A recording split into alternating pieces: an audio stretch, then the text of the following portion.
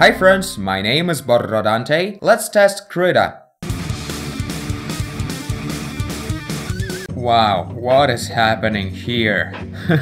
Okay, so Krita is a free open source piece of software for artists specifically, contrary to Photoshop, who's initially just a software for photo makers, photographers. So let's give this a try and see what kind of benefits we might find, since this is specifically for artists.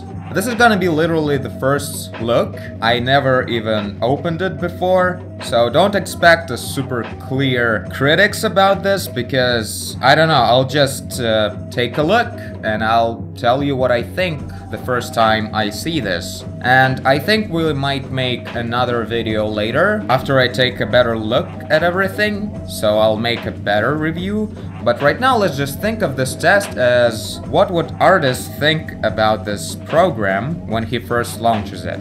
Something like that. So let's start. Okay, let's create a new document. Holy shit, you can paint in 32 bits. I like that. I mean, I used to paint like that, but I do not recommend. Let's go in my favorite resolutions. Well, I'm okay with everything. Let's create.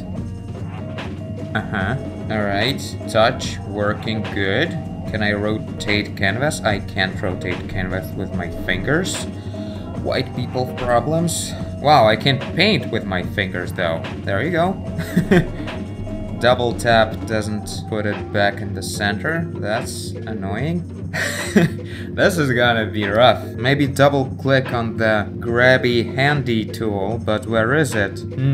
Okay, so we can shift space to rotate. Escape doesn't put to the 0-degree rotation. That's annoying, because how would I else do that? Anyway, let's go through some brushes. Which brush looks like it's okay to work with? What is happening? My pen right now is at the very top of the screen, yet I'm painting at the bottom. I mean, okay, I never saw this before, so now it's frozen. Wow, this is awesome. Something's happening with the whole tablet support. Maybe it's in the settings? Tablet settings. Right, this is the curve of the pressure. Okay, I didn't find anything, so... Wow, it's making one stroke and then it's frozen. What's up with that? Finger works.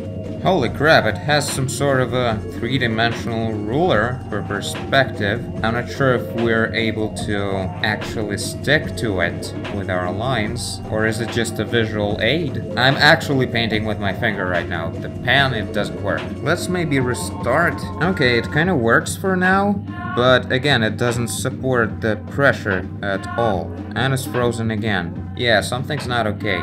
Maybe the problem is with the full screen mode. I turned it on right away. Wow, this is really not working out. I'm painting at the bottom of the screen again, but now I have the pressure sensitivity going on. Unusual interface. I never had to deal with this one, but I gotta say the brush stroke looks really good. It's actually smudging as well, or whatever you call it, smudge. Blur, finger tool. Not sure if it's very useful, like when you're actually painting stuff, but that's a nice feature to have. I want to take a look at the brush engine. That's one of the most important things for me. Oh, it has smoothing built in as well, and freezing brush as well. I mean, like, it's smoothing strokes, and also we have some sort of perspective guidelines, so it's basically including features of Lazy Nezumi, kind of. But seriously, working with pen, that would be a good addition to the software, I think. Yeah, weird. Maybe I should restart, like reboot. It didn't ask me to do that. Oh, hello. Who are you? Right-click panel of some sort. Okay, we have two main colors. Eraser, another eraser, third eraser. I guess we can put our own favorite brushes into it. Oh, we have different collections here. Okay, I guess I'm gonna try to reboot because this is very weird. Okay, so I tried rebooting, I tried changing the resolution of the screen to 1080p, because my screen is Ultra HD. I thought maybe it's too big of a resolution for it, but nothing really helps. I'm still painting 1000 pixels away from my pen. But hey, I found the brush engine. Here it is. So we have a whole bunch of things to set up, which is cool. I think I'm gonna switch to my mouse since we can't work with the pen right now. Let's give it a try. I just want to find out what this thing can do before finishing this awesome review. What I already found in hotkeys and I really like is that shift click is for changing the size of the brush. Like shift click and drag. It's really comfy, I like it. Most brushes have this smudge effect applied to them. That's a really cool thing, and it's really shitty in Photoshop because they only have this effect of smearing like as a finger, like directional smearing, but that's not a thing artists need. So let's see. It's a shame I can't really work with settings of pressure sensitivity and tilting, but at least we know that it supports it. Tilting and pressure sensitivity worked. It was just not where I was holding my pen. Can I have this window somewhere constantly, not just as a pop-up? That's a bit annoying. I guess it's even better to work with a finger. Super realistic Bristol brush. I mean, can I apply like textures of my own, alphas for textures and such? Wow, these brushes are actually trying to work with every single bristle like this, pixel wide. Why? This doesn't even look right. Who would need this? That's weird. I mean, I'm not saying, I can't find it in my head to figure out where to use this kind of brushes. So I'm trying to find, like, there's a huge list of brushes. I'm trying to find the ones that are actually for work. This seems nice. Let's see if we can change the texture of it and where that's happening. Okay, we can make default round shape and square shape. That's kind of cool. Ooh, even smooth square. I love smooth squares. And I mean, it's good that it's a default because default brushes, they are vector brushes. They're super optimized. I hope so. It's supposed to be like this, at least. And here are just different photographic alphas, which is also cool. But this is for the brush pattern. I want to see where are the actual textures going on. Wow, this is weird. There's totally a texture applied, like the texture of the canvas. Maybe it's actually in the canvas settings. They do that sometimes in, like in Painter, for instance, in Corel Painter. Oh, there it is, like at the bottom, the whole section named texture. Okay, so pattern. Pattern is the thing we need. What's the strength? Okay, we're changing the strength of this texture, how it actually affects the stroke, I guess. Well, this is cool. Is it easy to import your own? New tag? No, that's not it. What's this?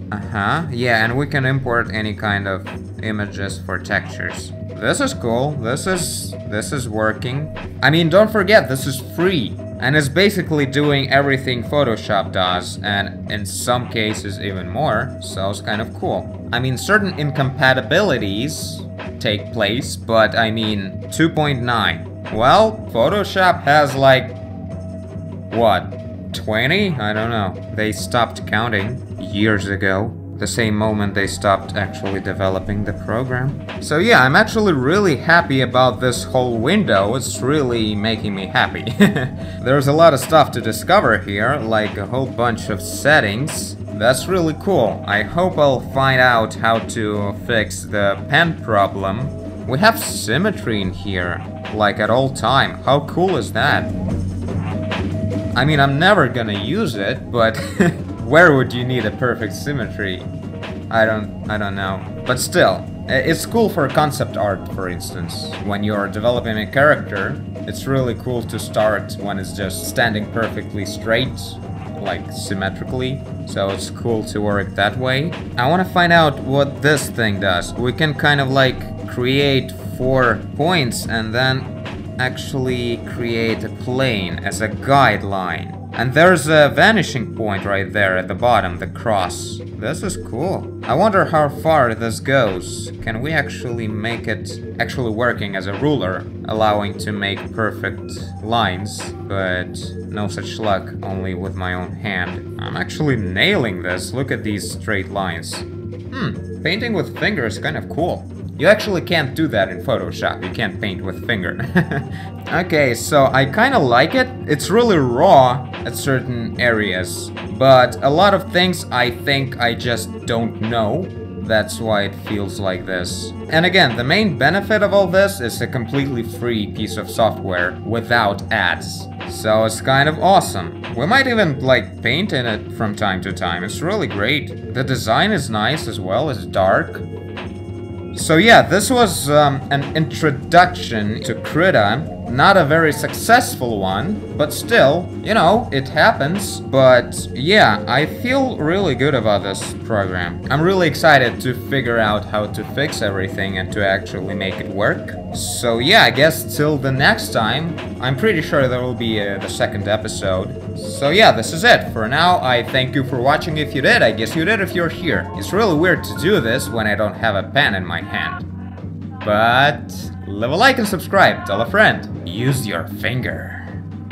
Do whatever you want. And I will see you in the next one. Bye!